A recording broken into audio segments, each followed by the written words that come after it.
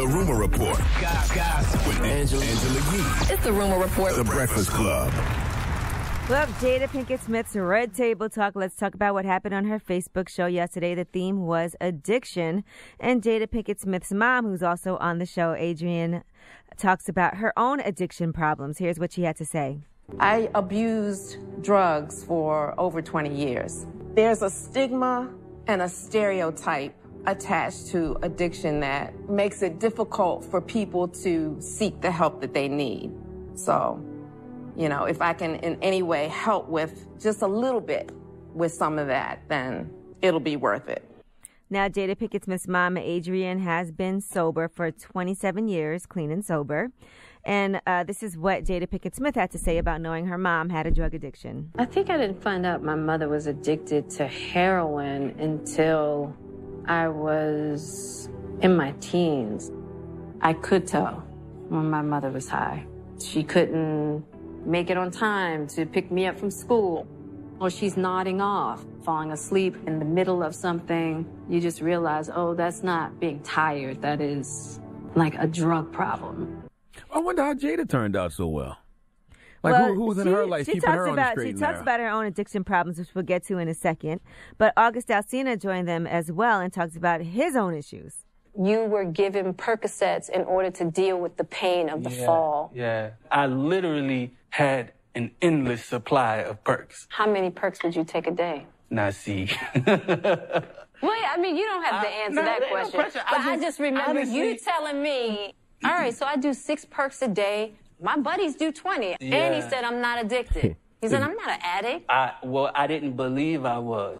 It's very easy to get addicted to that. I was addicted to painkillers for a brief moment in my life. Percocets? After a car accident. I think it was Oxycontin. How many you were taking? I don't know, like 3 a day? Yeah, 3, 4 a day. See, I'm scared of all them drugs. You know what? When I got my wisdom teeth pulled, I ended up having to take painkillers. But I never felt like I could get addicted to them because they made me so out of it. Is Oxycontin a painkiller? That's a painkiller? Yeah, that's what it was called. Yeah. And I couldn't do anything. Like, I would take it and then I just couldn't function. I would just be so out of it. But that's not cool to me. I loved that feeling back then. Just I was like, man, I can't do anything. So even with my wisdom teeth pulled, I was like, I'm going to just rough it out. Yeah, me too. I don't even take aspirin, really. Like, I just, whatever. I can't. Now, August Alsina also talks about why he's clean. You called me and, like, literally broke down about it. And I was just like, oh, we can't love you more than you love yourself. I can't. And see, that was the thing, right? So to feel your emotion and hear you bawling, that was really a reality check for me because I was like, wow, if someone else can love you that much, that it hurts them, why doesn't it bother you that you're actually hurting yourself? Mm-hmm. Yeah, that moment really That was your bottom. changed the trajectory of my life.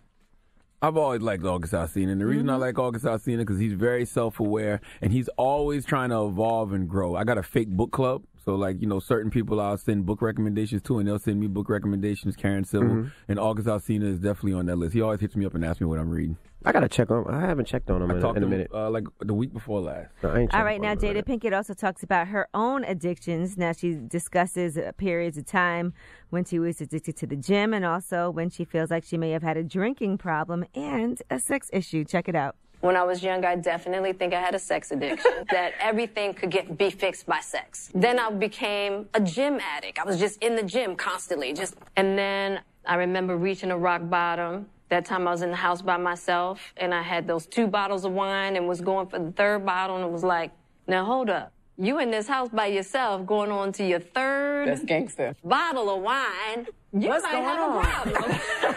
I'm gonna be honest; those sound like rich people addictions. Those are first world addictions. Sex, the gym, and a few bottles of wine. Come on, man. We out here smoking crack. I wish I could get addicted to the we out gym. here on heroin. Well, what was so bad that she we was out here on pills. The 3 bottles of wine. Tell me about wine in the gym. Well, you're sitting in the house by yourself drinking 3 bottles of wine. 3 bottles of wine is a lot. 3 bottles of water is a lot. You know what I'm saying? I'm a Pinkett Smith Winfrey Knowles Carter, but come on with those first world addictions, man. You know, if she feels like she had an issue and could identify that, then that's what it is. She said she went cold turkey. After that, she said she binges and that she has to watch herself. She can get obsessed with things. Binges on what? The gym? Mm-hmm. Cold turkey on the gym? And wine and sex. Yeah. Okay. And people do have sex addictions where they feel like sex will fix whatever issues it is that you have. That sounds like a great week to me.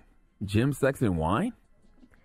Yeah, but we're talking about addiction. Not in where too it's much. overdone. Can't have too much wine. All right. Well, I'm Angela Yee, and that is your rumor Even though report. there's a big old sign in the gym that says too much gym says nobody, but whatever. Yeah, I mean, you being in the gym a lot doesn't affect anything, and having a lot of sex is always good. The Breakfast Club. Every weekday morning. Tune in.